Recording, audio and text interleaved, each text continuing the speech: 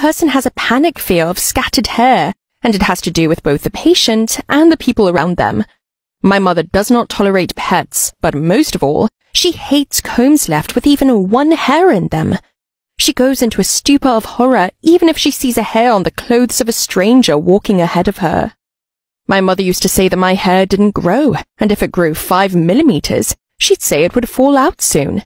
Then she'd say the skin on my head was too dry. Then she'd say it was oily, and every time it was something different. And it turns out she was stupidly lying to me. Out of resentment, I went to a local coffee shop where I ordered a huge bottle of hot chocolate. The waitress came up to me. She and I knew each other, but we had never been close. "Is something wrong?" "What makes you say that?" "I've been working for years. You order hot chocolate in the summertime after a big argument or a grudge." "The second one." "Found out that your mother has trichophobia, and you didn't have your hair shaved because of bad skin on your head." How did you know?"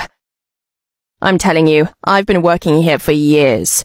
My father was trichophobic. When my mom wanted to grow her hair out, he found someone on the side who didn't care about being bald." "So?" "I found out about his affairs and gave him a surprise that he just ran away from." "You're telling me to kick my mother out?" "I'm telling you to draw the line.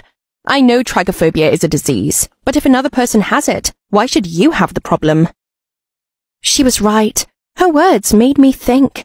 Really, why was I adjusting to my mother's comfort level and she wasn't to mine? How much longer could this go on? Without finishing my hot chocolate, I went to a nearby beauty salon and negotiated a good deal with the owner. After her shift, I thoroughly swept the floors, washed, then headed home with a surprise.